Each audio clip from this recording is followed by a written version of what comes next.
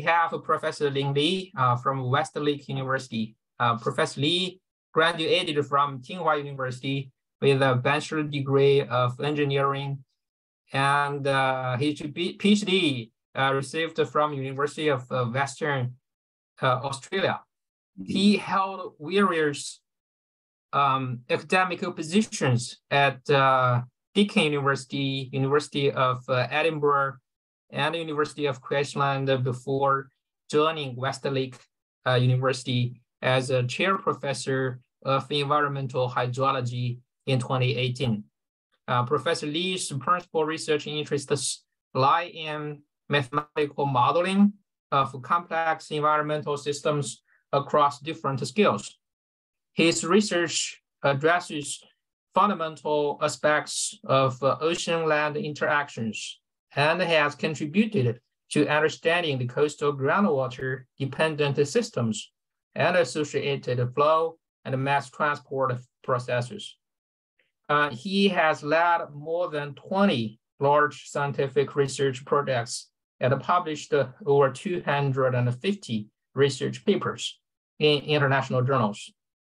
He is currently as a co-editor of the journal Water Science and Engineering, and he also serves as a member of editorial board of Advances in Water Resources.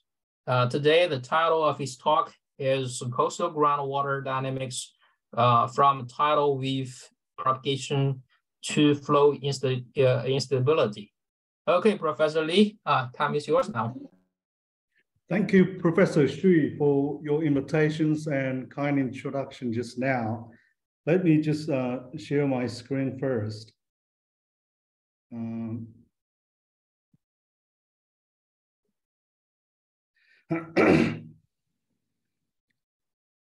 Can you see my screen? Not yet.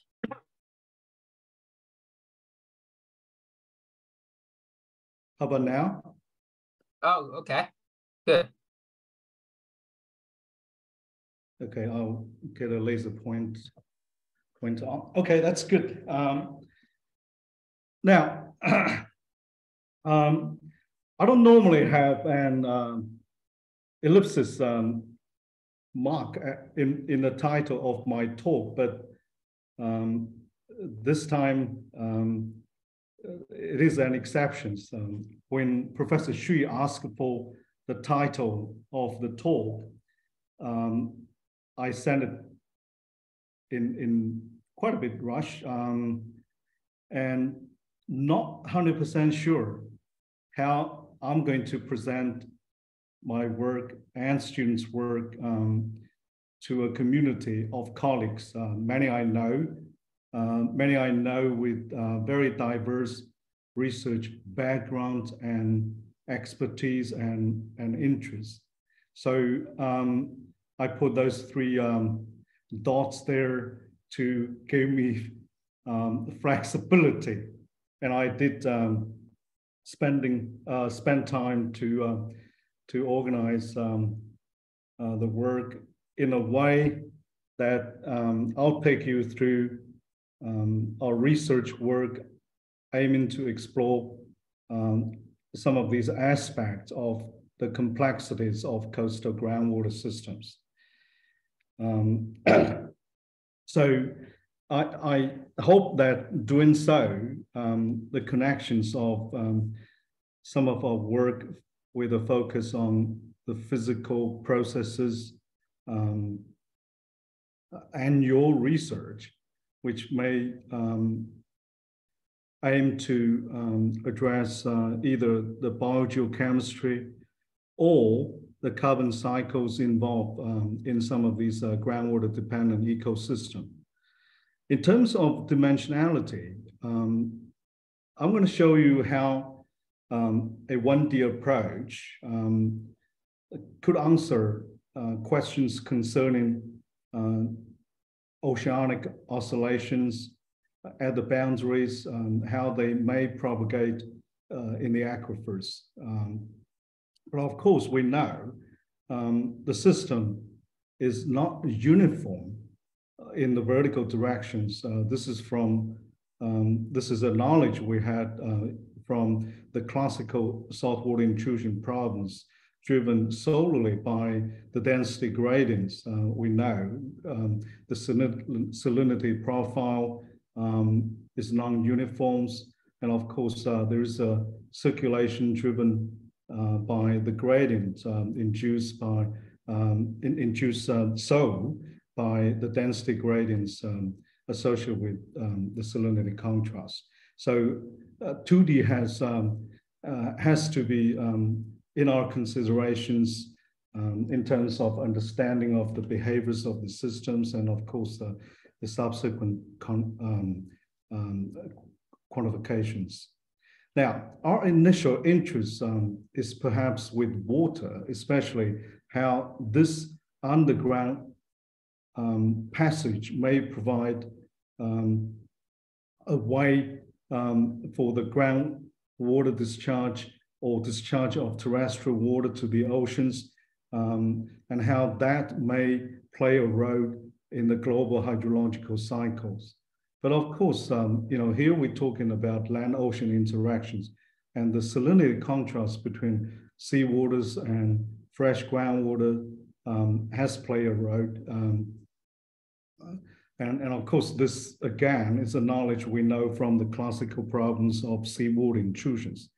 But I'll show you the density contrast is not only because of the salinity differences between fresh groundwaters and seawaters. We observe temperature differences between these two waters along the coastlines, and that could also induce density gradients to drive the flows.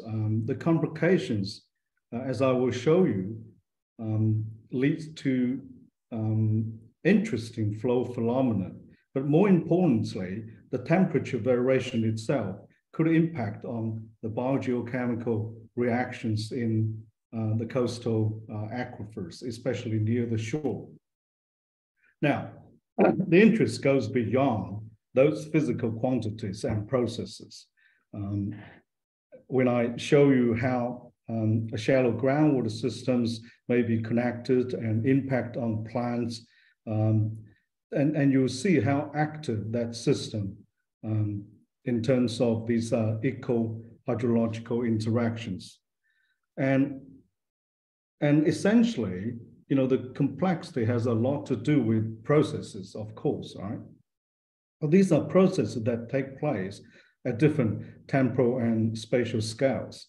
So, from the first cases, the first case studies, which I show you, propagations of oceanic oscillations, you see how these waves propagate and affected by various factors. But then it's not simply just oscillations at the specific frequencies. They are time average effects, and those effects could change the regional scale flow systems, and I'll give you an example of that. So hopefully in the talk you will see how these different aspects may combine to produce very complex behaviors of coastal groundwater systems. Now, this is a photo taken by Claire Robertson's, very nice photos, and of course, a very familiar scene for most of us. I tell you, most beaches in Australia are like this. So it's almost very tempting to do research work at these sites. Many of us, of course, probably go to beaches because of the wave shown here.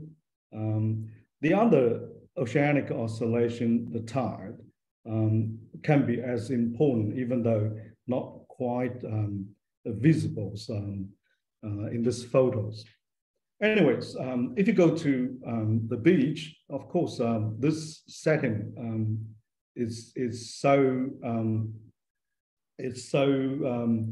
visible and impressive.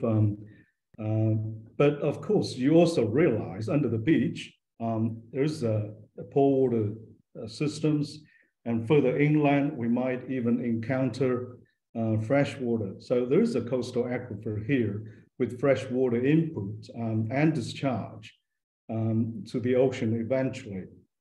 But how, the very dynamic coastal boundary conditions may influence the groundwater system. This question's, even though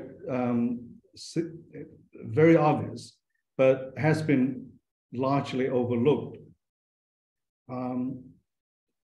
And of course, the first question we would ask could be how these oscillations propagate inland. And I'm going to show you some of the data from a site in Scotland, and the animations. Sorry, I'm still struggling with my post-COVID infection symptoms. I haven't had a clear voice for a while. So the animations show how the water table fluctuated over 1.5 spring and neap cycle. And if you look very closely, you can see relatively frequent oscillations. Well, when I say frequent, the frequency is over the period of days or half a day. So we're looking at semi-diurnal fluctuations here.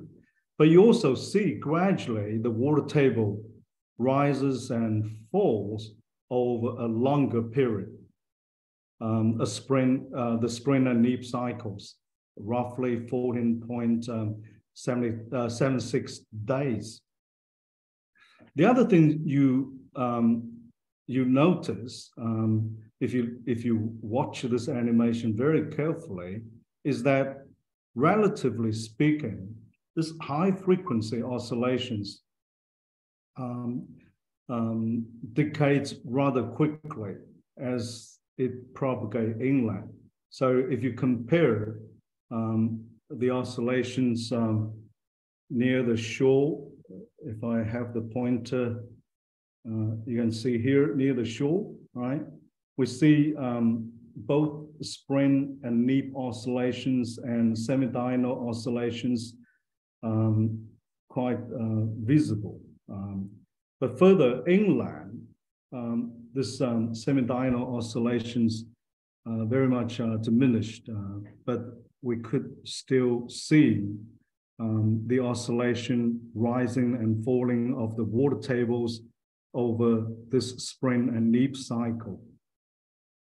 Now, before our observations, Robin Hamers and her colleague actually already observed the behaviors of these water table fluctuations in terms of how the water tables oscillate over the semi-diurnal cycles, but also this longer spring and neap period, and also the long period oscillations propagate much further inland, relatively speaking. Now, it's not obvious that water table can propagate, can oscillate, sorry, over the spring and neap cycle.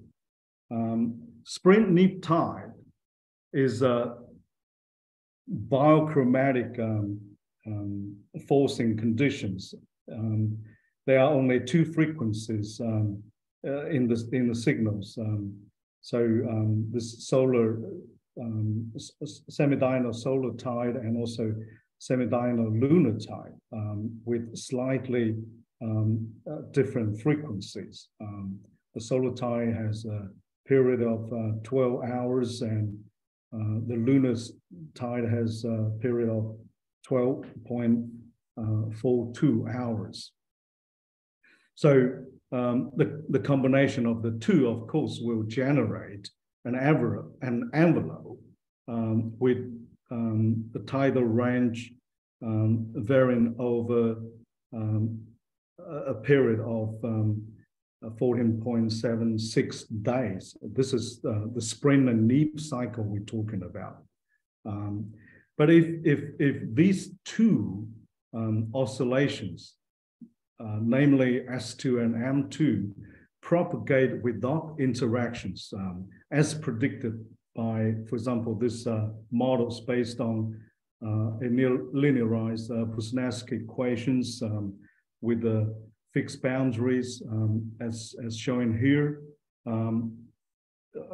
A simple solution is given here, and of course, that solution predicts also a biochromatic water table fluctuations with the wave numbers and decay rate given for each frequency by this equation here.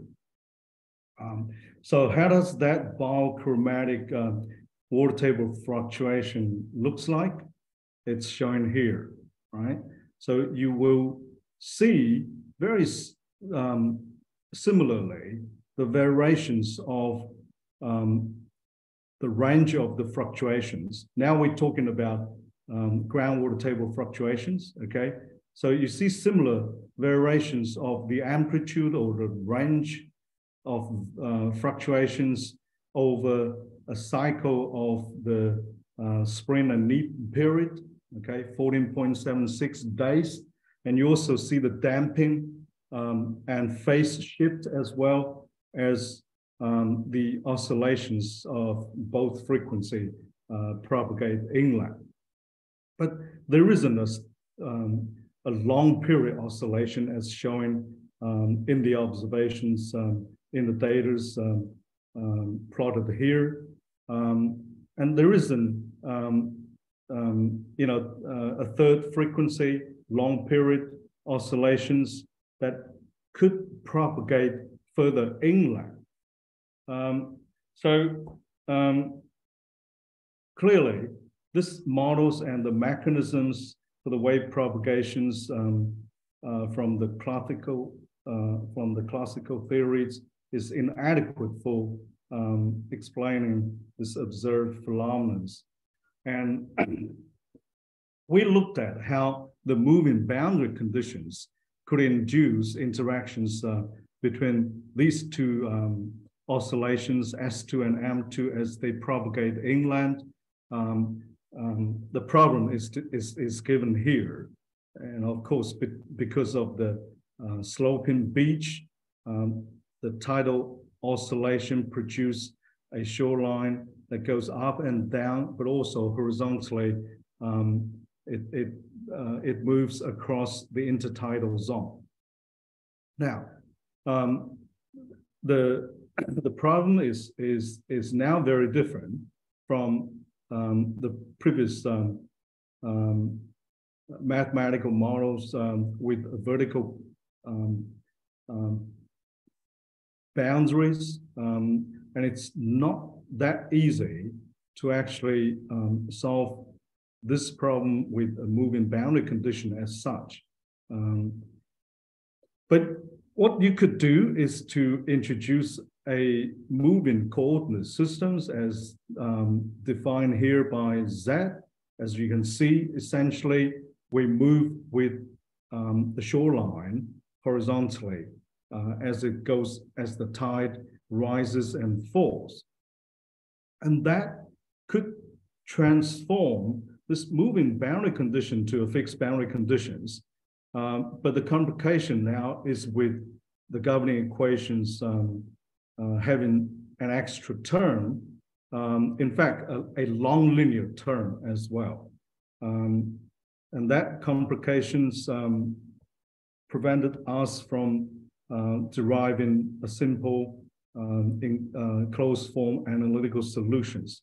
But this problem can be tackled using a perturbation method, and indeed we did that, and you could see the expansions here with respect to this small perturbation variable, which essentially represent the tidal amplitudes, the ratio of that to the size of the tidal excursions or the horizontal extent of the intertidal zone.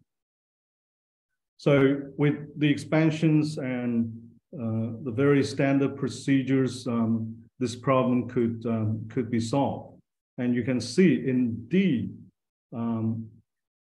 the moving boundary conditions and of course the transformed problems with the long linear term in the governing equations introduce interactions between these two primary oscillations, M2 and S2. So here they are indicated by omega-1 and omega-2. So we see the usual generations of subharmonics, 2 omega-1 and 2 omega-2, and omega-1 plus omega-2. These are subharmonics. Well, by definition, so they are higher frequencies oscillations. But also, we see the generations of a superharmonics, omega-1 minus omega-2. And of course, in terms of period, this is going to give you the cycle of spring and neap.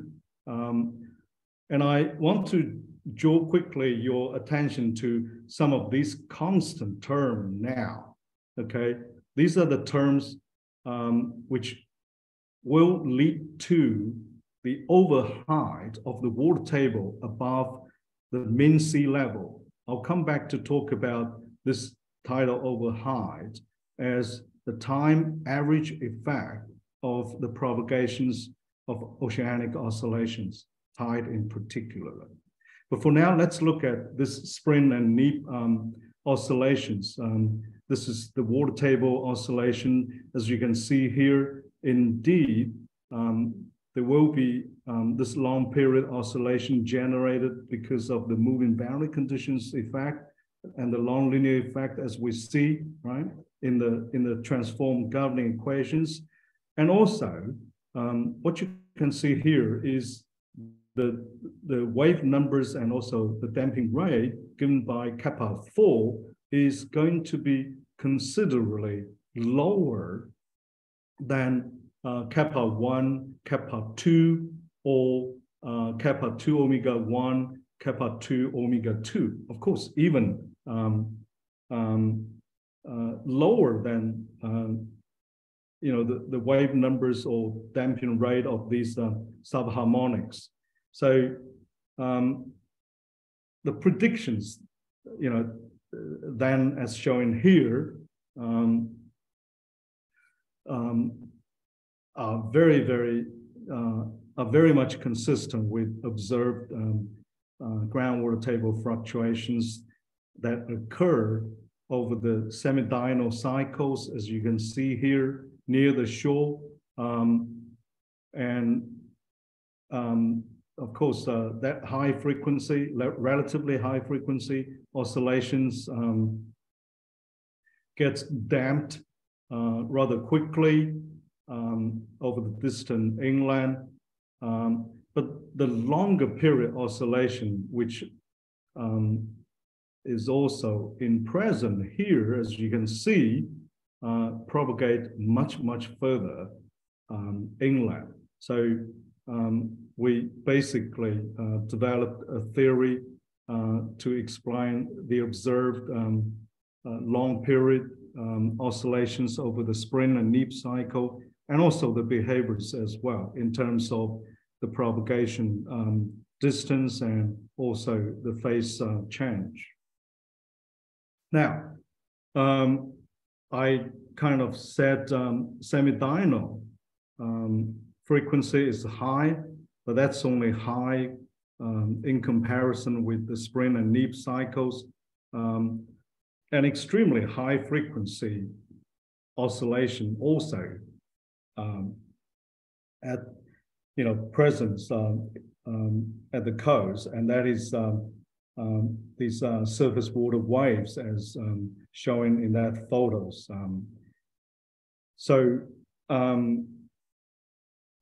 This is an extreme conditions. This is an extreme conditions, especially because if we look at how the classical theory predict the damping rate quickly increases with the frequency of the oscillations. You put in some numbers into this equation here, and then you quickly realize at the frequency of surface water wave in the orders of tens of seconds, right? The damping is going to be so significant that we won't observe any water table fluctuations resulting from the propagation of wave actions. Even wave run-up wouldn't produce any visible response in the water tables inland. However, I managed to find some data from Weddell. I think that's still the researcher's name. I still remember that's the name of the researchers. And his measurements show very visible response of poor water pressures, whether it's water table or now or not. It's still a question, but clearly the pressure transducers show responses of the waterhead to these wave events. So what's plotted here is swash. The swash measures, not necessarily in terms of the shoreline movement. This is likely transducers measurements of water pressures away from the shoreline. But in terms of the water table fluctuation, what we can see here is, first of all, it does fluctuate. It responds to these high frequency events. And also, as it propagates, let me still use that word propagate, inland, because these two lines showing the signals close to the shoreline, and this is a bit further away. Now you can see there's no phase shift. These high frequency water table fluctuations look like standing waves, and that's also quite interesting. As I said, first of all, the fluctuations shouldn't be there as predicted by the classical theory. And secondly, there's no phase shift. These are standing waves. That's also very puzzling. So to explain these observations, we develop theories that incorporate the effect of unsaturated flow on the water table dynamics. In the groundwater system, we call a water table, right? We have a water table, but that's not an interface between water saturated zone and no water zone. Above the water table, which is actually given by zero pressure, it's a phreatic surface, right? There's still a lot of water above it. There's an unsaturated zone, but the saturations could be still considerably high near the water table. There's a capillary fringe. So that unsaturated zone can influence the water table dynamics by incorporating that effect into the governing equations. Now, we see changes in the wave propagation properties in terms of the damping rate and the wave numbers. Now, these are, very classical wave dispersion relationship, which we can easily derive by solving the wave equations here. But of course, with the modifications, with this term, additional terms, the dispersion, the wave dispersion relationship change.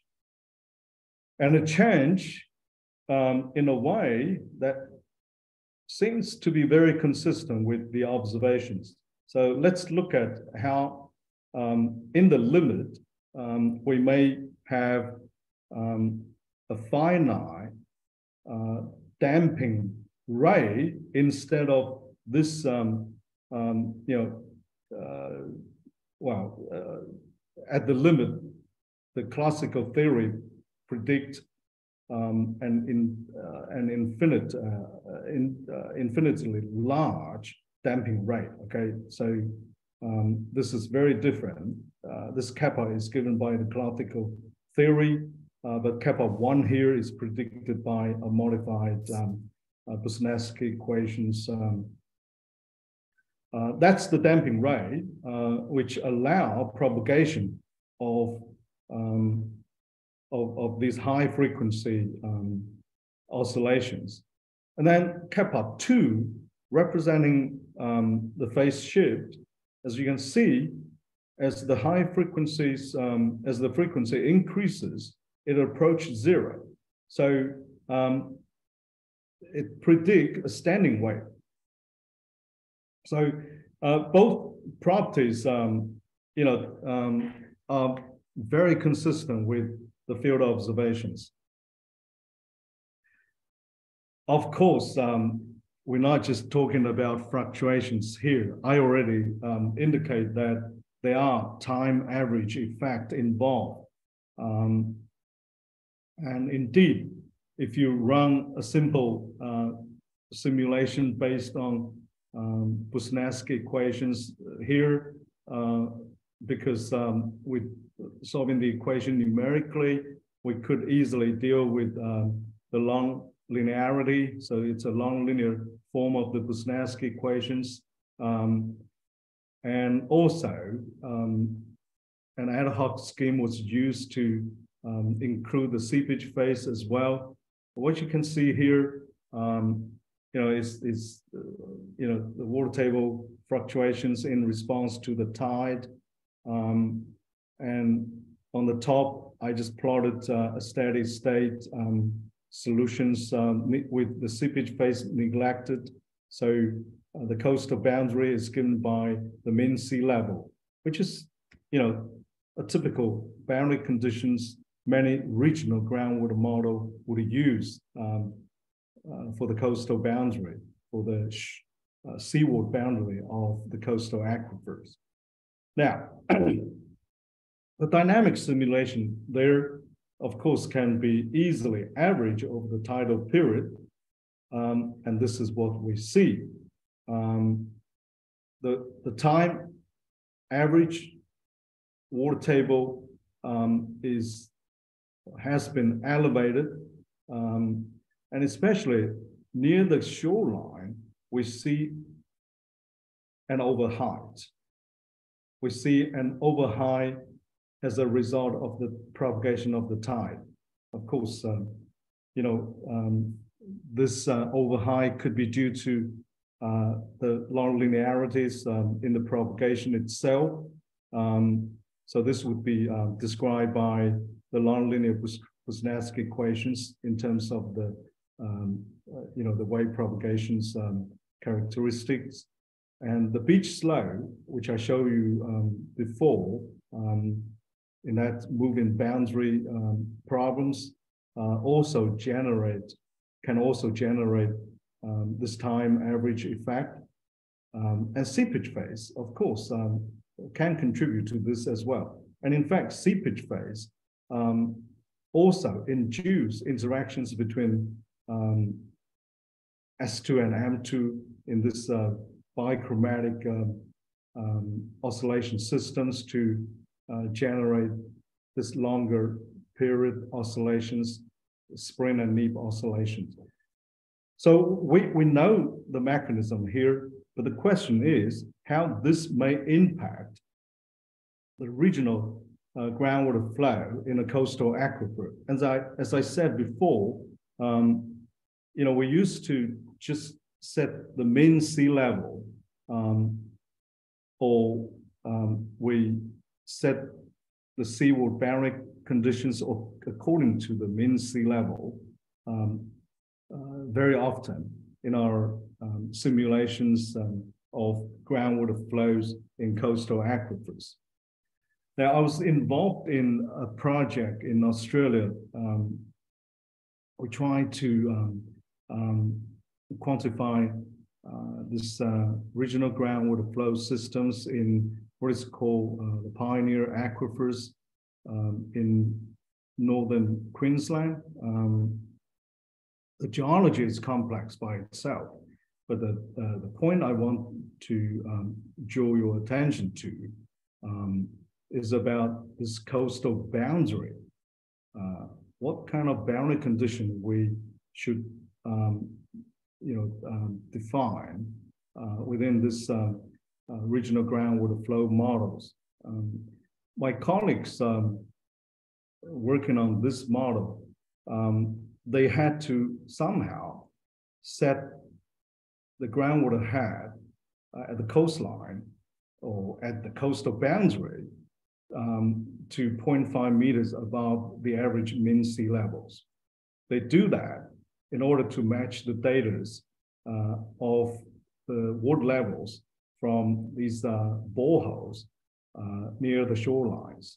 So even though this is purely just a fitting exercise, but clearly that has a lot to do with the overheight phenomena and the underlying mechanism I just talked about. But my student, a student of mine, former student, actually took measurements of groundwater levels near the shore and a bit away from the shoreline in order to quantify the tidal overheight in more details. The model I just showed you based on this 1D Busnetsky equations, of course, neglect a lot of factors to do with geology, to do with the salinities. So it is still necessary to have good measurements from the field, and he did that. Just quickly to show you how near the shoreline we observe relatively high water tables elevations in the shallow aquifers compare with the deep confined systems, and how that high elevations compare with relatively low water table elevations further inland. And of course, the situation is more complex than what could be simply just explained by the tidal overheight, because further inland there is a depression area which could become a drainage place as well. It's more complicated, but nevertheless, the measurement clearly indicate this overheight effect as a result of the tidal fluctuations and the propagations in the aquifer. Now, it's a time average effect. And what that means is it could have an impact on the regional groundwater flow. Well, if you look at the comparison of the simulations with the overheight considers or not, the difference is very obvious there. We see not only the change of the flow, the magnitude of the flow, but also you can see the flow directions, the flow structure has been largely modified due to the effect of the tidal overheight. So this is quite important. We have to consider this time average effect as a result of the oceanic oscillations. But 1D approach is definitely inefficient. I said already, there are vertical variations in terms of the hydraulic head, in terms of the salinity, in terms of course, other chemical distributions if we are interested in. So there is a need to resolve the vertical gradients, and that means we have to look at the flow and solute transports in that vertical and cross-shore 2D sections. The question, of course, is how the tide may influence the 2D nearshore groundwater flow and solute transport processes. And I'm going to use this animation produced by Dr. Claire Robinson. I've been using this to show how tide can indeed influence the nearshore groundwater flow and solute transport. The solute, of course, is salt here. And you can see the colors representing the salinity has a very different patterns from what the classical theory predict with just the formations of the saltwater wedge. Now we see an upsaline plume form as well. Now this animation shows a fairly dynamic response of the groundwater systems to the tide. As the tide rises and falls, we see how the flow changes directions, and of course also the magnitude of the flow as well. It's a little bit, it can be very deceiving here, even though it looks very responsive, the system, but the mass transport associated with the flow here is very, very limited. I can tell you that it's not much salt that has been moved back and forth associated with the change of the flow here. So you must then ask the questions, why then we have this upsaline plume form? Or maybe you could also ask the question in a slightly different way. What could be the average, time average flow showing here as driven by the tide?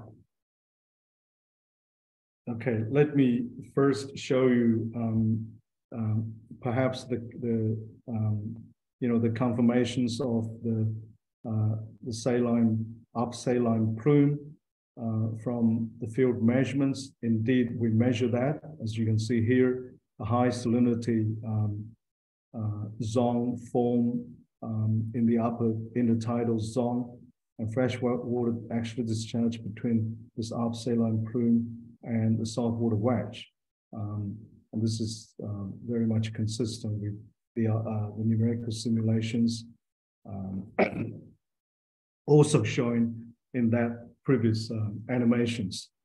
Now, what is important though is the time average flow. As you can see here, there is a residual flow systems after we average the tidally driven flow, and it's a circulation system. We can see salt water continue to flow from the upper part of the intertidal zone and exit from the lower intertidal zone. This is a persistent flow system, and this persistent flow systems does provide a powerful transport mechanism for salt to be transported into the aquifers and other chemicals as well, which I'll show you shortly. Now, I'm not sure if we all know that the wave setup, as a result of the energy dissipations, wave energy dissipations after the wave breaks in the surf zone. And of course, it produces a radiation stress, which push the sea surface. We're talking about, again, the time average sea surface elevations because of the radiation stress. That mean or average sea surface gets pushed upward in the onshore direction. This is called wave setup. Now, the wave setup produce an onshore hydraulic gradients which drive a circulation. And this has been previously studied by Longehagen, and he even provided an analytical solutions to show how a pore water circulation system can be formed under the influence of this wave setup. Now, very similarly, if we look at the hydraulic head conditions on the beach surface under the tidal influence, we see this tilting effect, or we see this hydraulic head gradients very much similar to the wave setup effect. So if you want to look at this circulation from that point of view, you see this very similar setup effect that also occur in the tidal situations. It can be a lot more complicated, and in fact, this phenomenon is very intriguing, very puzzling, and we have not managed to explain very clearly what caused it. So what I'm showing here, this is done by initially another student, but Chen Ji Sun, Dr. Sun looked into this and published the phenomenon in AWR in 2009-10. So here you can see we don't have a stable,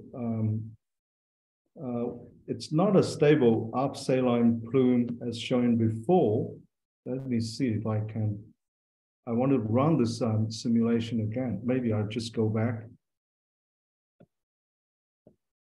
I want to show you the animation again. So it's not a stable, a single upsaline plume. And it's not completely unstable either. It becomes periodic and it forms over a much longer period. I can tell you cycle here, the tidal cycle, right? We're looking at a periodic, formation and then moving down offshore and merge with the saltwater wedge over a period of roughly 21 tidal cycles. Why 21? Why this very long period? We don't know. It's not something that can be explained easily. We've been looking at how we could develop a theory to explain this. We even look at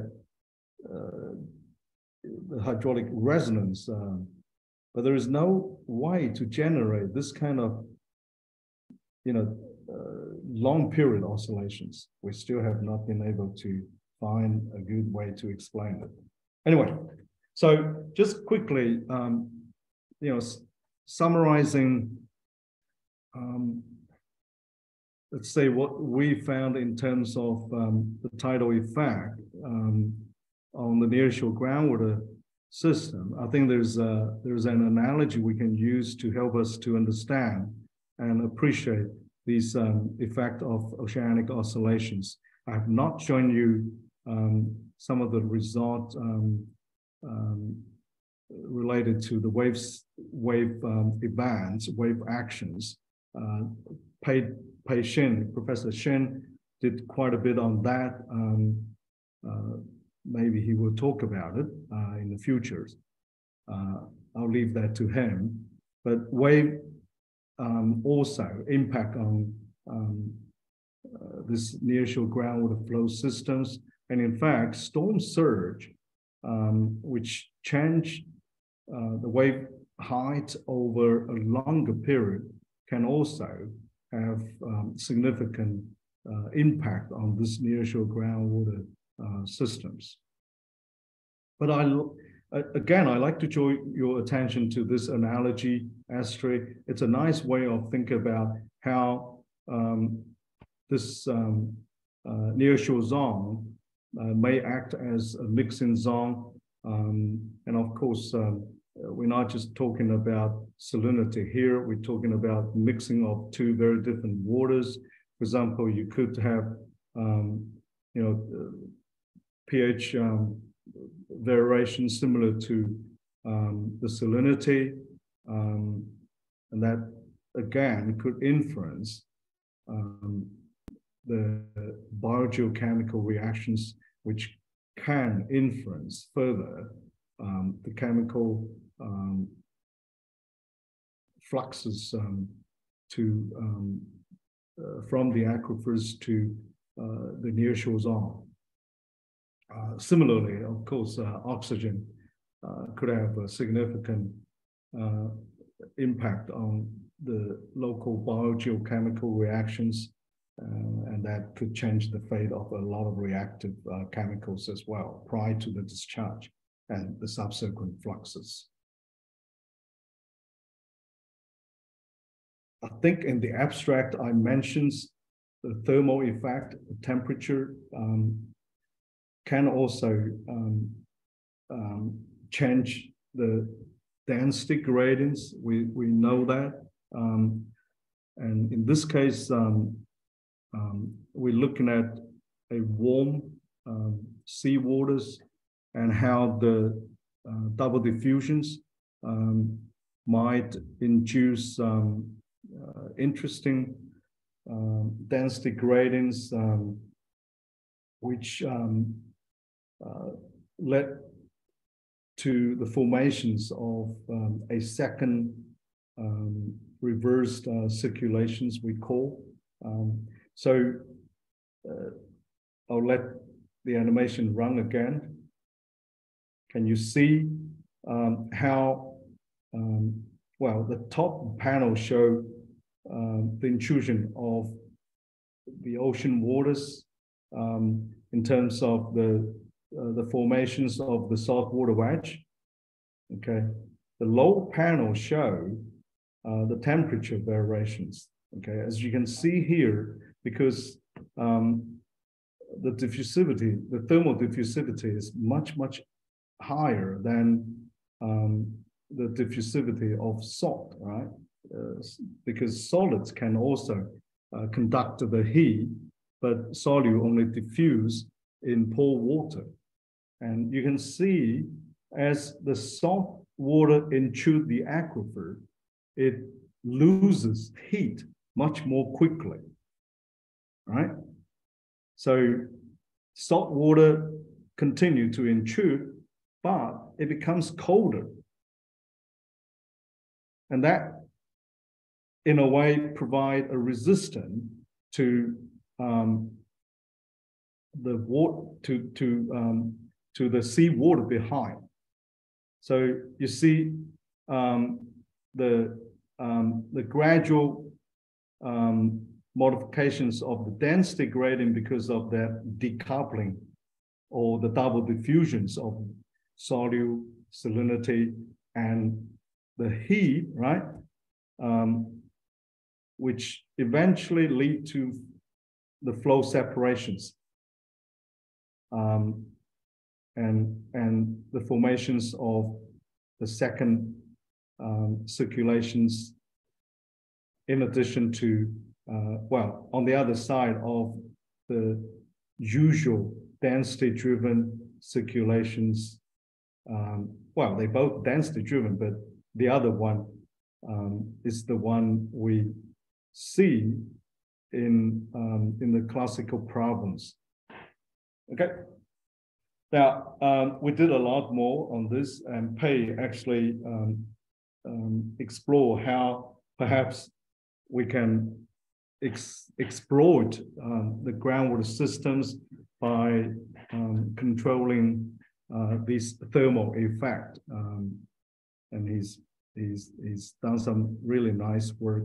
I'm showing the effect, this thermal effect, which we also explored in laboratory experiment and found similar circulation systems, very much consistent with the numerical simulation shown here. Now, I'm not sure how much time I still have. It's coming to the end. So maybe I should stop here, even though I prepared, quite a bit to cover a research on wetland systems, coastal wetland, but I'm sure at some stage, maybe Pei will talk about it. Should I stop here? Time is kind of up. Professor Lee, there's no time limitation. Really? We are enjoy your talk. Yeah. I like this kind of seminar. You can just keep talking. Yeah. Look, I'll just quickly show some of these results. But then, I don't know if you have a plan to invite Professor Shin to give a talk as well. I don't want to steal his show. But Pei has a lot more to talk about, of course, I'm sure. Pei have a lot of wonderful papers. I'm sure he will have more materials to share. Okay, so I'll quickly perhaps go through the rest of the presentations. I'll do it more quickly then. Of course, we know there's also an interesting, very complex groundwater flow systems in coastal wetlands as well. One thing that could be very similar to the beach groundwater system is this tidal inference. As you can see here, a vast area of the salt marsh undergoes wetting and drying periodically over that tidal cycle. Right? And this cycle does something very similar to what we have seen in generating circulations, exchange between the marsh soil and coastal water. And you can also look at this problem first using a very simple 1D Busnetsky equation-based simulations. Very simple. Well, in this case, actually, you could have an analytical solutions. It's not in a simple form, so you still need to evaluate the simulation numerically. I'll quickly show you what this will predict. So basically, we're looking at how the system gets joined as the tidal water level falls below the top of the platform of the marsh. And you can see, of course, the drainage takes place, the water table falls, and as the tide rises again, it rises and refill the pore space, but it won't fill the pore space completely, right? It drains more, all the water, but it can't fill this completely. And the filling of this pore volume occur after the overtopping, right? So very, well, that simply just indicate this, we can say asymmetry of filling and draining simply indicate there is a circulations system also. There's a circulating flow near the creek form as a result of the tidal influence. So a 1D model gives you that prediction as well. But some measurements were taken by Dr. Baden Gibbs, a former student, and not quite within a salt marsh system, but very much the same in terms of the physical processes I just talked about. So he measured the circulations near a tidal channels in an intertidal sandbanks in Moreton Bay. So as you can see here, this is at the high tide. Below tide, you get exposure of the sandbanks. And well, it was really a challenging, task to measure what is shown here. So he did measures, pore water pressure change over the tidal cycles. But what's shown here is the average flow or head gradients, and you can see clearly there's circulating flow systems form as a result of the tidal influence.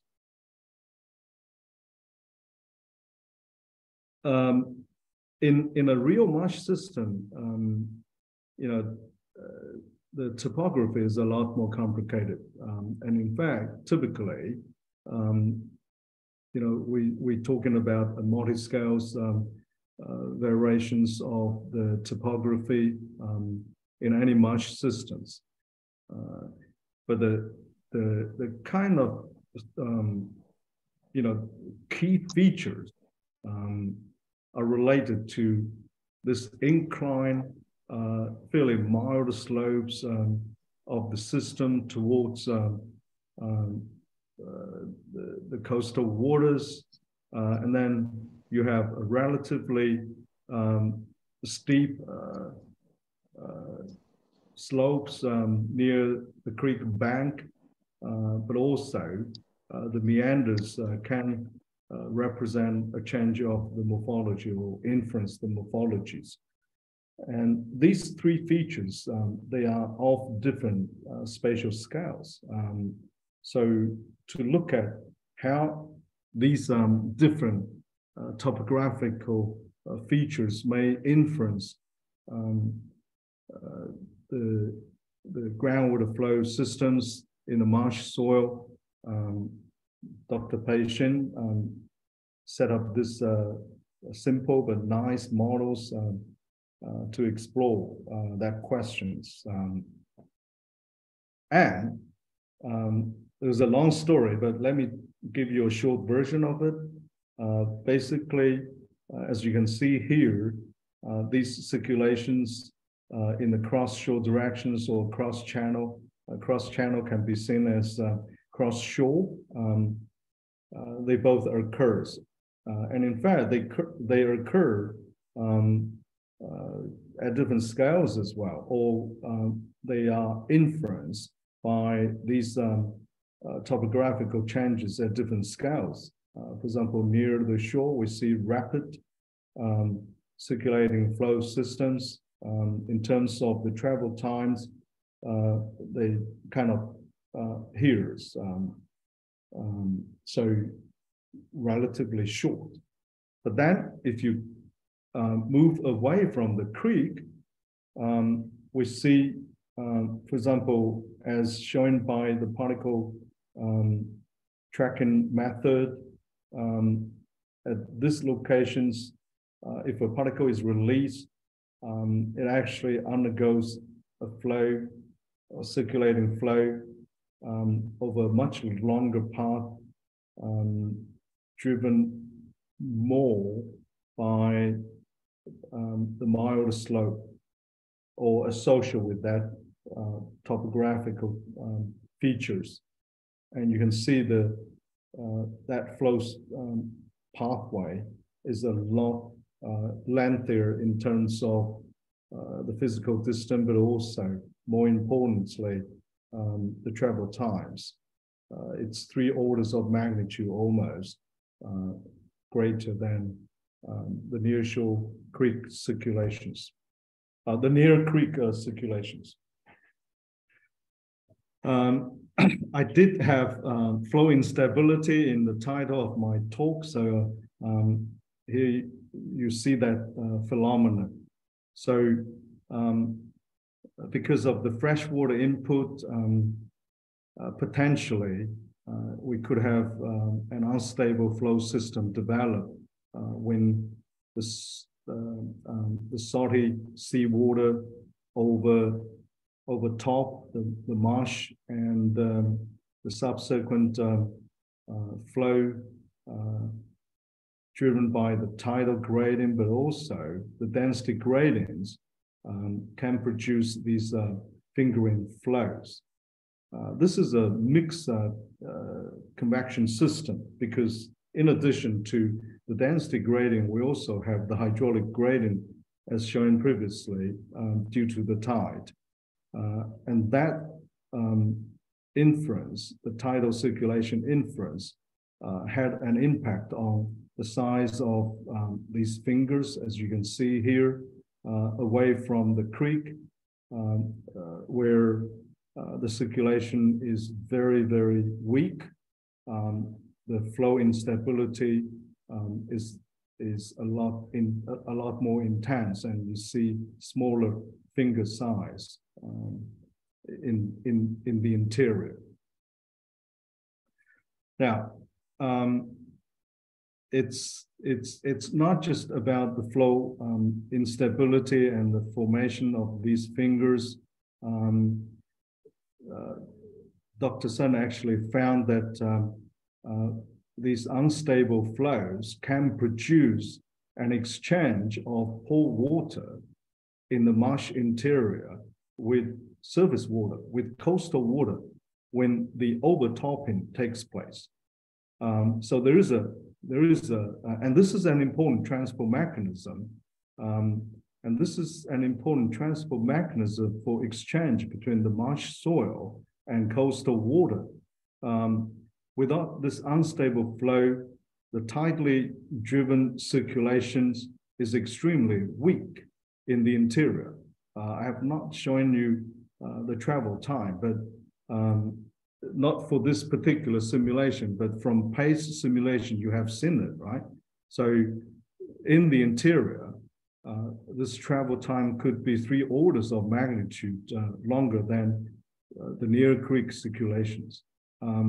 So it's not particularly useful for the interior in terms of exchange of pore water in the marsh soil with coastal waters. And this unstable flow provide an alternative, a stronger transport mechanism for that mass exchange.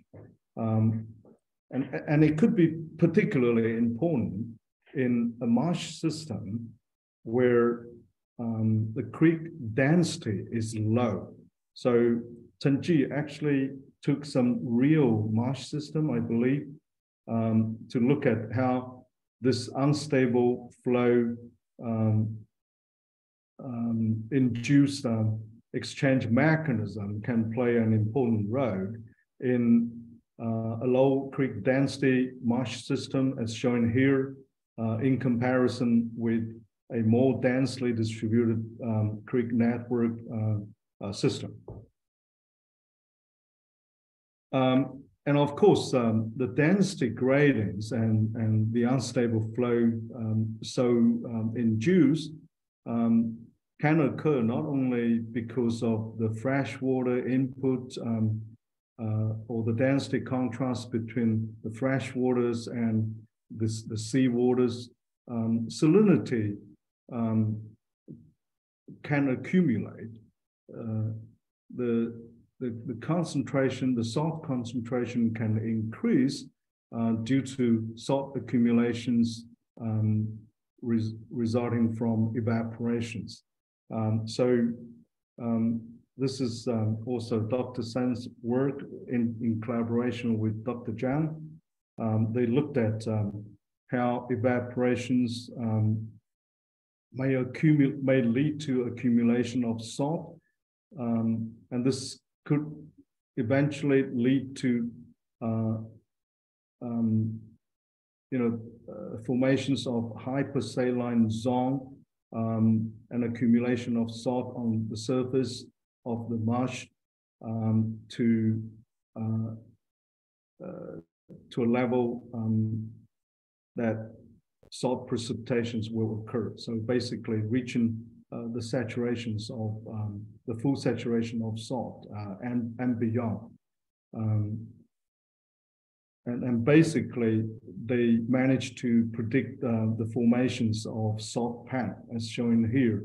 Not only these hypersaline zone in terms of pore water salinity, but also the precipitation of salt on the surface. And it was the first time this salt pan, was simulated. So they were the first to simulate this salt pan formations. This was published in WR in 2018. Wow, this system is, I've been talking about, physical processes, but it's an ecological systems, and we know plants plays an essential role in maintaining whatever eco services the system has. Plant is an important component of that system, and even more interestingly, plant of course interact with soil. In terms of the growth conditions, we know the soil aerations can influence plant growth, and this initial work in collaboration with Professor Hailong Li, when he visited us at UQ, wow, this dates back to 2005. So we looked at how, the tide, as I talked about, could have a circulation, generated, but also because of that active circulating systems, as shown in that 1D model, we see the drainage. So there's an improvement of the aeration conditions. So this is needed for plant respirations. So we looked at how the tide influenced that aeration conditions, and later Pei looked at this more comprehensively with his simple creek systems with this three major topographical features. And again, we see improved aeration conditions near the creek. So this strip-like aeration zone, which is also predicted previously by Hai Long in this simple 2D models. But as you can see here, the milder slope in the cross-shore directions also has an impact on the aerations. So the actual changes of the elevations of the marsh platform itself, of course, can dictate the aeration conditions. The interaction goes in both ways. We just talked about how groundwater flow affect the aeration conditions, which influence the plant growth, but also the plant growth can influence the groundwater systems because of the transpirations. So this is Dr. Shin's work. He developed a couple of models to link groundwater dynamics and biomass dynamics, plant growth, basically. So here we see the influence of the groundwater, basically through the saturations on the plant growth through this through changes or modifications of the carrying capacity, and of course, in return, the plant growth will lead to evapotranspirations as shown here. This coupled model has produced some interesting result. It's a very busy graph here, but I just want you to focus on one thing. I'll describe it very carefully. So just look at this. I mean, these oscillations, of course, represent the dynamics, but that's not particularly important. Just follow the laser point to see how the saturations decreases over time as a result of the plant growth. So you see a slope here, right? Now, this simply indicates the improvement of the aeration conditions as the pioneer plant growth near the creek. This this positive feedback mechanism has been thought to be essential for latest plant species to develop in the marsh systems. So the pioneer plants does some work to improve the saturations and the aeration conditions for the latest species to develop. This is an active system already with the plant interactions with groundwater flow showing, but here is another examples of how biologically or ecologically the salt marsh is an active system, is an interesting system. This coupling of these biological features, activities with the groundwater flow system is clearly quite interesting, and it does have an impact in both ways. So here we're looking at crab burrows as observed in the marsh systems on the Chongmin Island. This was Dr. Shen's discoveries. So he found these burrows penetrating through the surface layer of silt loam kind of to reach the this interface between the two layers. Okay, so below is a sandy loam layers. So these crab burrows can be thought as preferential flow path, and indeed that preferential flow was confirmed by PACE numerical simulations as shown here in terms of the tidally average flow. Of the tidal cycle, of course, we see enhanced flow activities near the crab burrows, but in terms of the net exchange rate, the enhancement is quite significant. So, the burrow has led to 70% increase of the net circulation rate for his simulations. And this 70% is a lot. Not only the burrow affect the net exchange rate, but also the soil aeration conditions gets improved as a result of that preferential flow.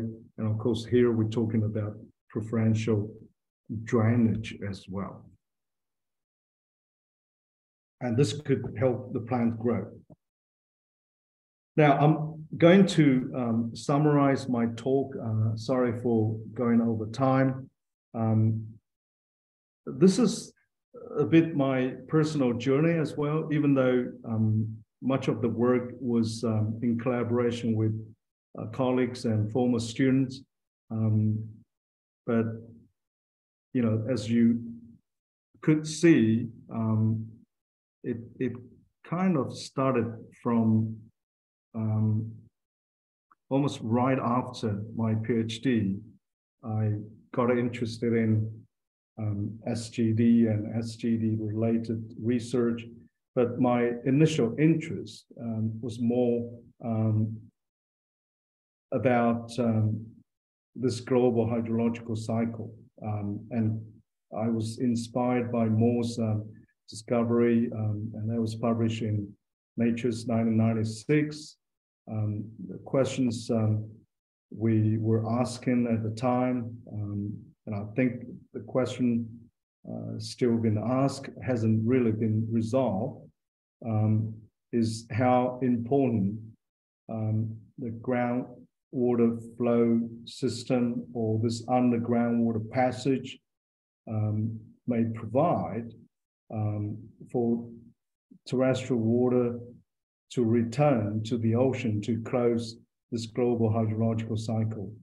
It's important, right? We know this 40,000 cubic meters a year of net exchange between the oceans and continent is largely derived from measurement of major rivers input.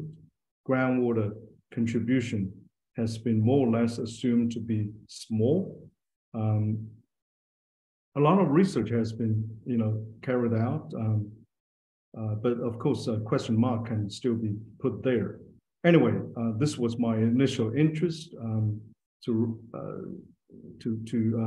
That was an interest aiming to close this cycle, but it hasn't really gone that far.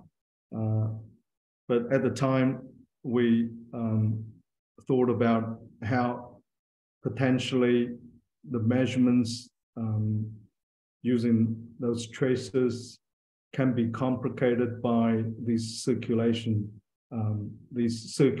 flow system driven by tide, but also wave. I had a rather simple, formula there to combine these different components. But later, Pei, of course, looked into these things in more details, and he questions. He seriously questioned his work, put a lot of question marks on our initial simple models with this linear superposition approach. So there are a lot of coupling effect between these different forcing, between these different components driven by different forces. And for that reason, I guess we looked into the local flow processes in a lot more detail. But in terms of the implications and the purpose of doing these more detailed research, had a lot to do with SGD contributions to local coastal to the problems we face in these local coastal ecosystems. For example, I was involved in research aiming to determine how ferrous iron could get into the bay, Moreton Bay near Brisbane, to trigger limbia bloom. So the question we were asking was whether the SGD provide a subsurface transport pathway for important chemical to coastal waters to trigger a lot of these ecological problems. And particularly, we were interested in the tidal effect on these chemical transformations prior to the discharge and the subsequent fluxes. And now I think, going through this global to local, and we're coming back to consider some global problems again, especially in collaborations with Dr. Xiaogang Chen and Isaac Santos, Professor Santos. We want to quantify the carbon fluxes associated with the pore water exchange between salt marshes and coastal waters. And from the initial measurements Xiaogang carried out in Australia and also in China, it does show important exchange or export of carbon fluxes to the oceans from these marsh systems. And the amount is very comparable to the carbon burial. So, that does raise the questions whether we have underestimated the carbon sinks of these blue carbon store. Okay, I think this is that was my last slide. I'd like to acknowledge my collaborations with colleagues listed theirs. I have benefited a lot from working with these guys. Many of them already mentioned. Just before I open for the questions, can I do a quick advertisement? I forgot to ask for your permissions for Chao, but do we have any? Well, Westlake, I'll run a very quick advertisement for my university now. This is a very new, brand new, really, universities. Do we have any foreign colleagues here? I haven't checked the audience list. Anyway, it's a very young, very internationalized university, very supportive. I'm pretty sure I have mentioned to many of you, we try to hire the best people and we give them the best support as well to achieve their goals, very high goals.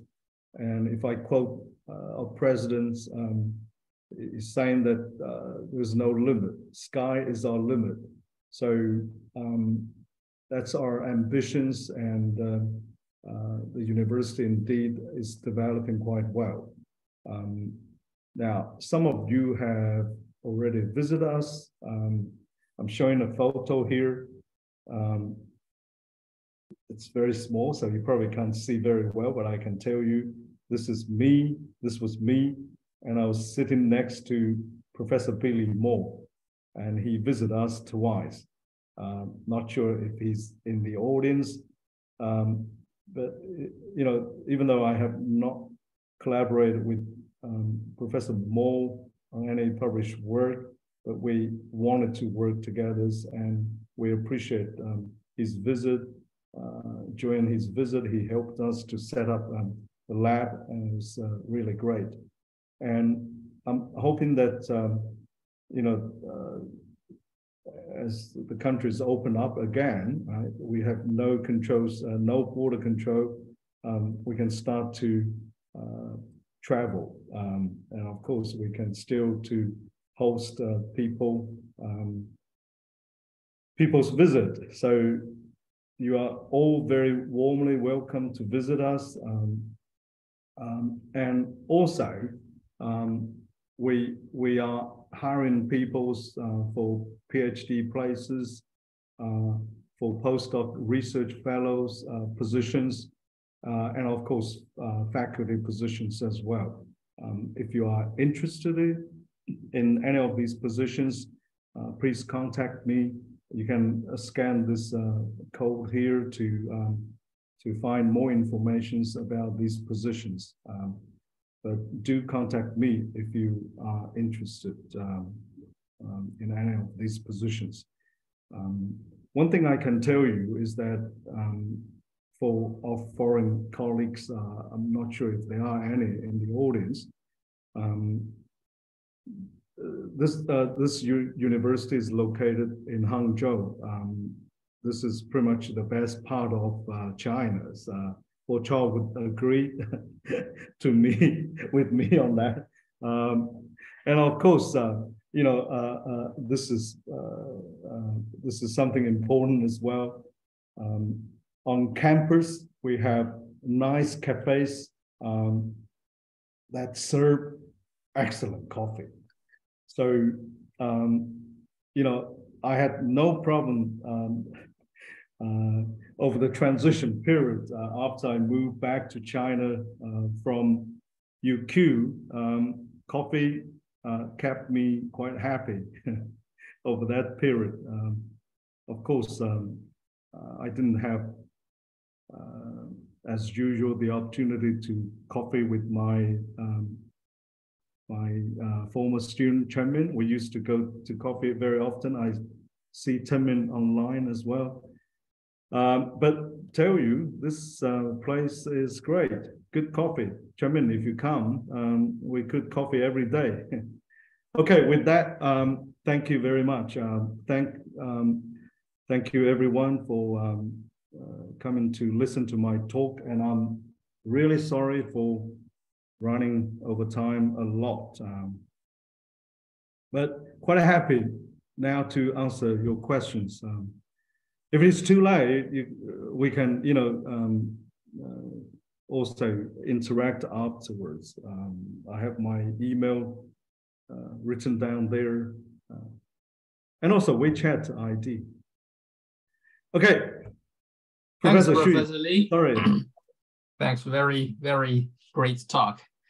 So, any questions from the audience? You can just turn on your microphone and talk.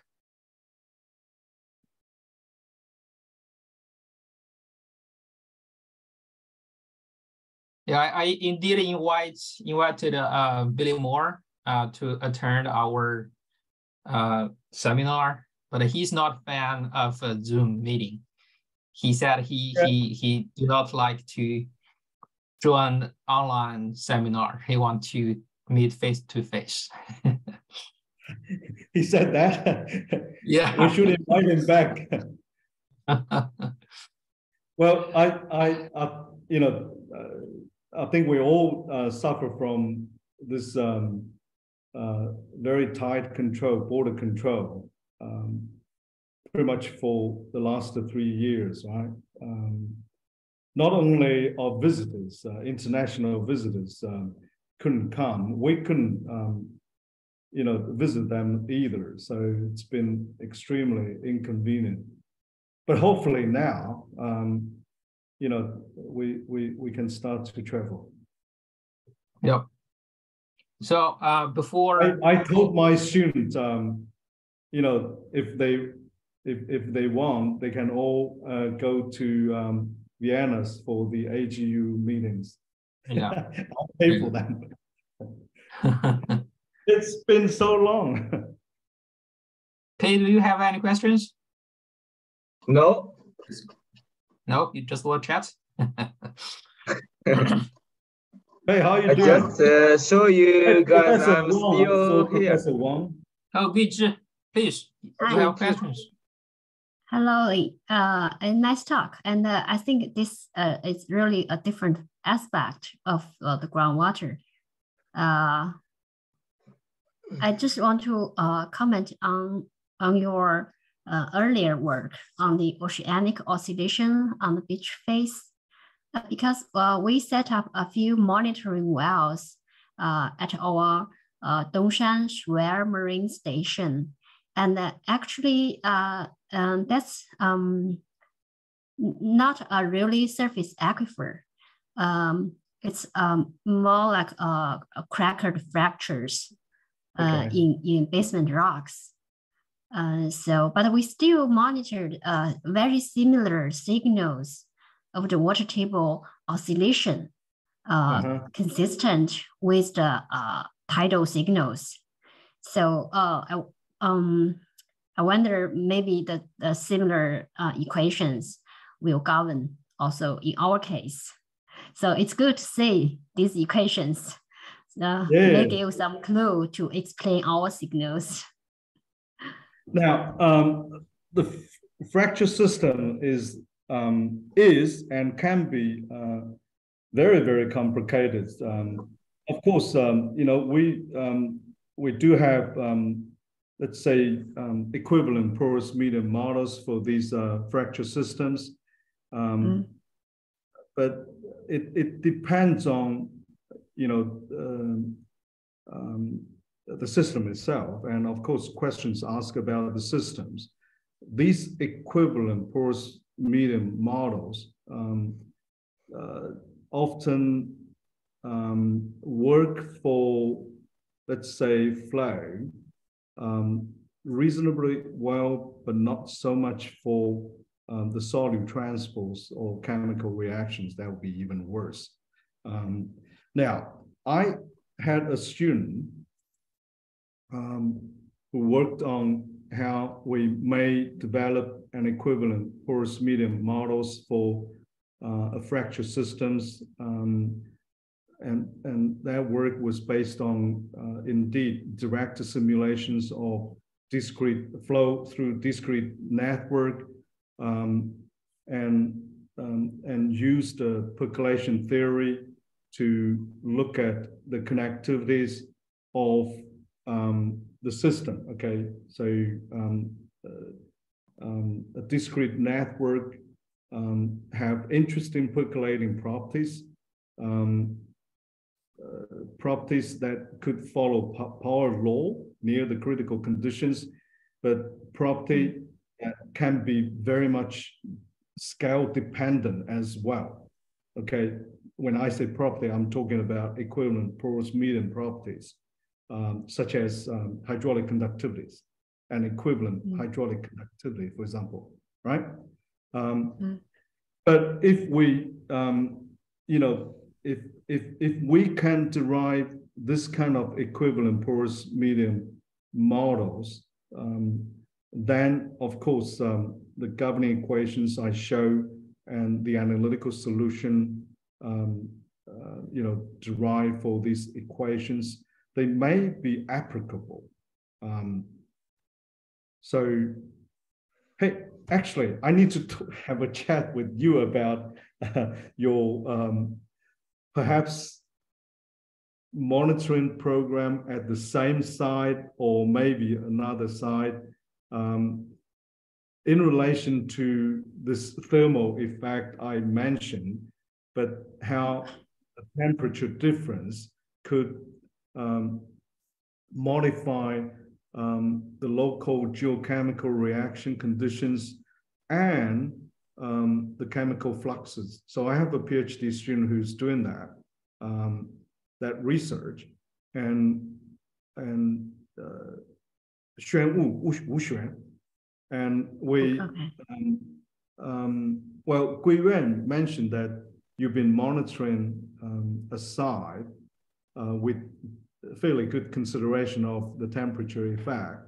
So we thought maybe we can team up to look at your data and have some preliminary investigation. And if needed, we can carry out further monitoring at the same site. So if you have time, maybe sometime this week, we can have an online meeting to discuss this. Okay, yeah, we have some, we have data, I think 2019. Okay. So it's continuous temperature and conductivity on water table. So okay, but also measurements a lot of chemical compounds, right? Yeah, that's a seasonal, and now we are carrying out a monthly investigation of these chemicals. Okay, it would be good to have a chat. In fact, Xuan checked out your website maybe, and she found some information about the site and also the monitoring program. Yeah, we can discuss further. Yeah, we can discuss further, and also we can maybe have further discussions on the other systems, the fracture systems, and your monitoring as well. Yeah, now we have more wells set up, so we are going to have more data. But just have a suggestion. Hey, come in. I think we need to in the coming new year we can organize something like workshop so we can discuss in person, you know? We could do that. I mean, we should do that. You know, maybe let's meet Professor Moore. I also prefer face-to-face meetings. Online meetings, you don't see the audience, and it's a little bit you know, weird to talk to the screen, even though I can see Paul Chow. Yeah, we can go to West Lake. Yeah. Oh, that's good. I'm quite happy to host the workshop as Pei suggested in Hangzhou at West Lake. We have moved to our new campus. It's really, wow, it looks nice, but we have a lot of complaint about the problems, the quality, the details. Yeah, because Andrew Barry likes to visit us in spring, right? You know, he emailed me last week. He liked to visit us in this spring. Maybe we can also get some international friends here. Yeah, I mean, perhaps Boto can set up an organizing committee. We can do a workshop. Or that's Hey, you want to set up a committee? I'm a bit busy now. You can. You have a assistant, research assistant. You know. Oh, when I say we set up an organizing committee, I'm quite happy to provide support as well. Yeah, so that'll be an honor to visit Westlake and the best of coffee. Yeah, so we can do that. I mean, I'm quite happy to host a workshop on this. And Chamin has been doing very interesting work with his students. Chamin, I have not been, you know, responding properly, but you know, I went over these papers you sent. They're really good, very good work. Thanks, Ling. Hi, Bochao. Yeah. Hi, Guiji. And it would be interesting to hear you hear you talk about the work which you did recently. Too late in Australia. Hey. Well, Hello, there's one thing that I would like to share. Besides the technical aspect of what Ling has been discussed in the presentation, I'm so glad that I'm one of the person who also witnessed how this individual work was being done pieces by pieces. And it's like actually a nostalgic processes that reminds what happens 15 years ago, later on 5 years and now. And we have all more opportunities to come up to work together. And it's so exciting. So, somehow longevity gives another angle of review. And that's basically my feeling. I would like to share. Yeah.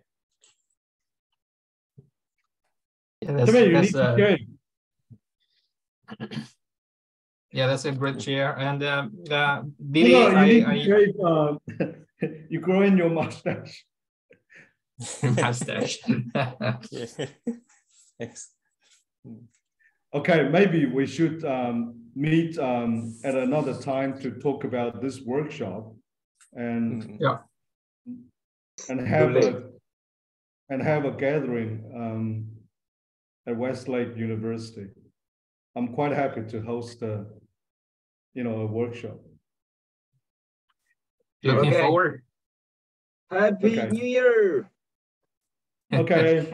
Thanks again, Professor Lee. Thanks, everyone. Yeah. Okay. All right. Bye-bye. Thanks for hosting it, Joe. Really appreciate it. Thanks, Ling, for the great presentation. Bye-bye. See you, bye. Bye. See you, everyone.